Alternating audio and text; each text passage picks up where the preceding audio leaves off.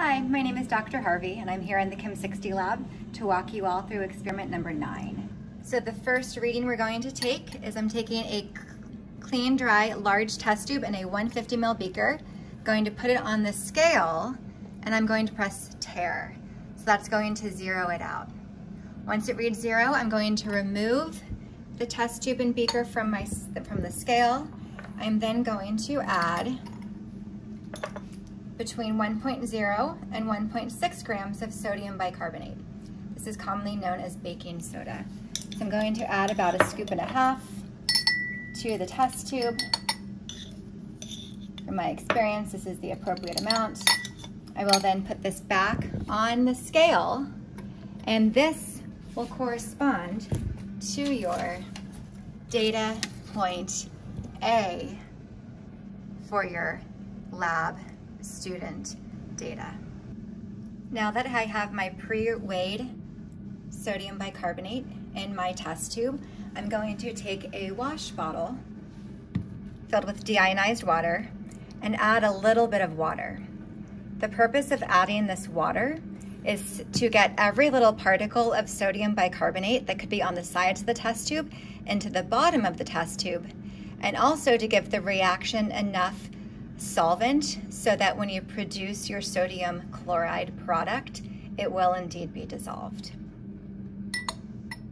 Now I've taken some dilute 6 molar hydrochloric acid, and I've poured about 1 inch of hydrochloric acid in a small clean 50 ml beaker and added a dropper, a clean dropper. We're now going to get the mass of all of these items. So I'm going to carefully put the 50 ml beaker with the dilute HCl and the 150 ml beaker with the sodium bicarbonate and the water on the scale. And I had tared it already, and that is data point B. So data point B contains the 50 ml beaker, the HCl, the clean dropper, the 150 ml beaker holding the test tube that contains the sodium bicarbonate, and the water that you've added.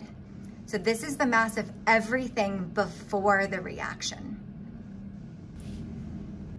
Now I've carefully removed the items from the scale. I've come back to my desktop, and now I'm going to take a little bit of HCl and add it to the test tube containing the water and the sodium bicarbonate.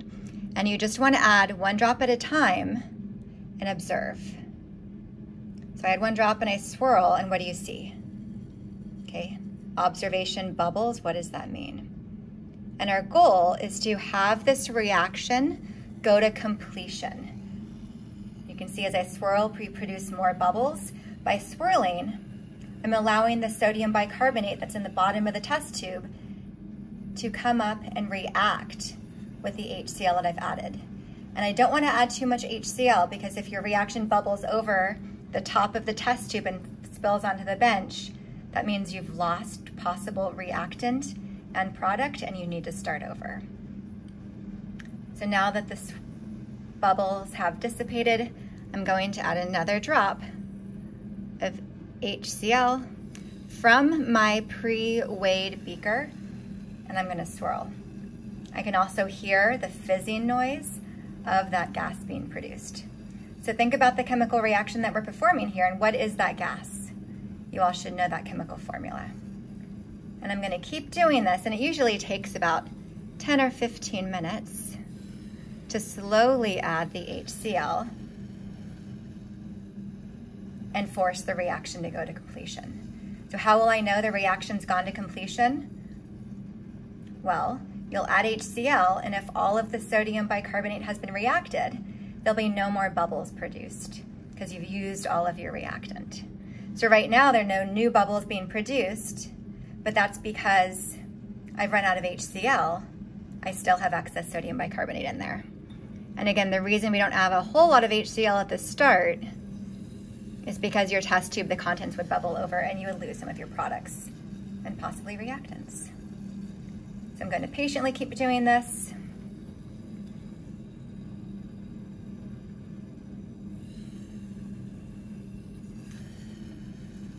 until the bubbles go away. I will also notice that the sodium bicarbonate, the white solid in the bottom, will have dissolved.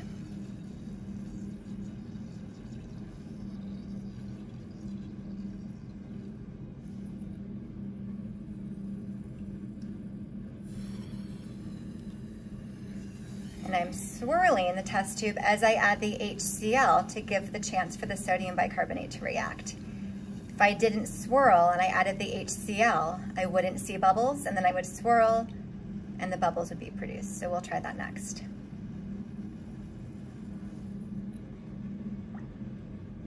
Let's add 1 drop. Right, not a whole lot of bubbles, but when I swirl, then you can see those bubbles form. In order for a chemical reaction to occur, the reactants have to come in contact with each other and collide. So by swirling, you're allowing the reactants to react with each other.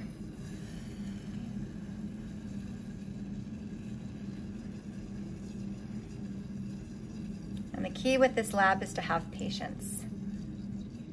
The second you add too much HCl, your test tube bubbles over and you have to start over. I'm also being careful to make sure that the HCl doesn't spill onto the bench top. If it did, that would be a possible source of error. Because after I finish this reaction, I'm putting everything back on the scale and getting the mass after the reaction. And what's interesting is that mass is actually going to be lower than the mass of everything before the reaction. And I know in a chemical reaction, matter is conserved. I'm not creating or destroying matter, I'm just rearranging bonds. Well, one of these products is actually leaving this test tube on purpose. Okay, so think about what product is that. I know the products I'm making are aqueous sodium chloride and gaseous carbon dioxide. So which product do you think is leaving the test tube and going into the air in this lab? Okay, so you get the picture. We're going to keep doing this for a while. I'm going to go ahead and stop the video. And once the reaction has come to completion, I will start again and we'll continue on.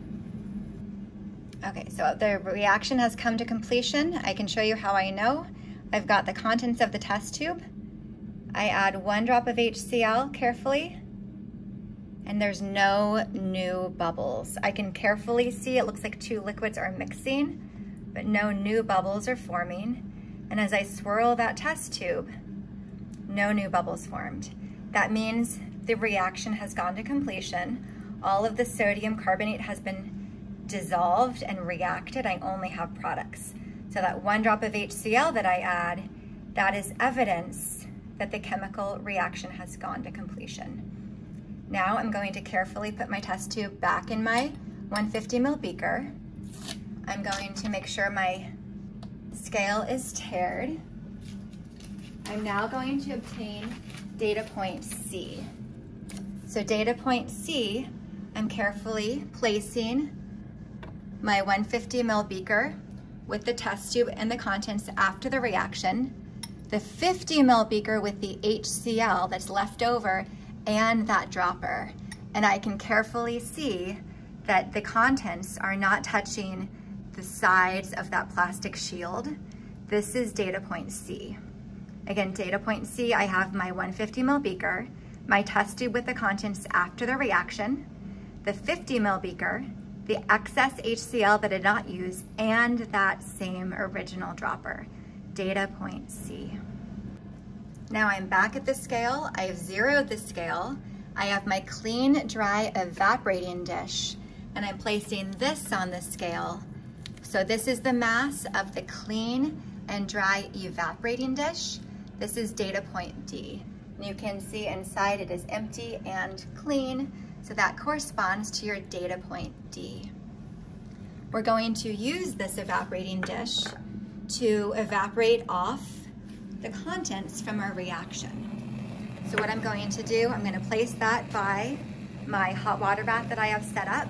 So the Bunsen burner is on. I've got a small ring on the bottom, wire gauze, a 250 ml beaker filled with tap water because it boils more smoothly, a larger ring around the beaker, and that's just to minimize the chance that I'm going to accidentally knock it over. I'm going to get my contents of my test tube, carefully pour this into my evaporating dish.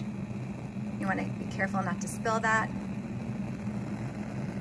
I'm then going to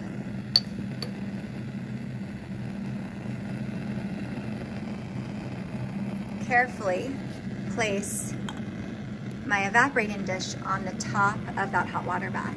So what's going to happen over time, the water gets hot and boils. It's going to then create steam, which gets the evaporating dish hot. The reason we use an evaporating dish is because it can get really hot and it's not gonna break. And then inside you can see there's liquid. Okay, that liquid contains water and the products of the chemical reaction. We can't see it, I have a little snorkel set up above the setup, so if there's any HCl fumes that are produced, they do not go into the lab. So we're gonna go ahead and let that sit and boil. It will take about 20 or 30 minutes. While this is happening, I'm gonna take my squirt bottle and make sure that the contents in the water bath don't get too low. So I can hold the squirt bottle and squirt in some water and make sure that boiling water stays right about halfway full. Okay, if you evaporate off all of the water and the water gets too low and you evaporated all of it, you could worry about that beaker on the bottom cracking. Okay, so we will come back in probably about 20 or 30 minutes and check out the contents of this evaporating dish. Just checking back in, and I can see the contents inside the evaporating dish. The majority of the water has evaporated and it looks like it's getting very close to dry. We'll be back in just a couple minutes and we'll get that final mass. So now I'm checking back in, and hopefully you can see with the camera the contents inside the evaporating dish. It looks like just a white solid. And I don't see any water. I don't see any moisture moving around, so I believe that we're done.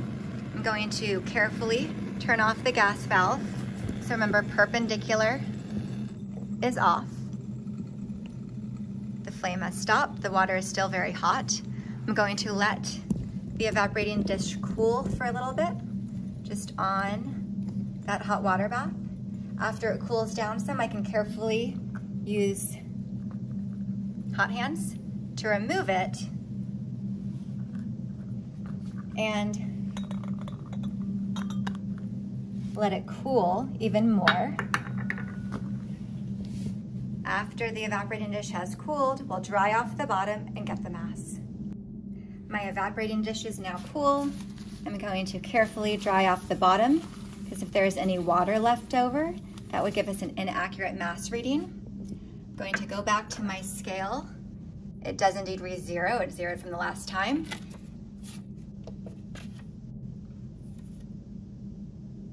Zero it one more time just to make sure. And now this will be data point E. So data point E is the mass of my evaporating dish with the solid dried product. Just a note about, so make sure you record that your student data number. Just one note about using these digital scales. You know, once they're zeroed, let's say I want to determine the mass of something. I'm going to take, we'll just look at this evaporating dish. So in this case, again, this is not a number you're going to use in your lab, 66.550 grams, 549, 548. So you need to stabilize. Once it stabilizes, when you're back in lab, you record all 3 digits past the decimal point. Okay, so when you come back to lab, you want to make sure for a digital scale, every single digit you read is significant. You want to record that and notice the units of grams.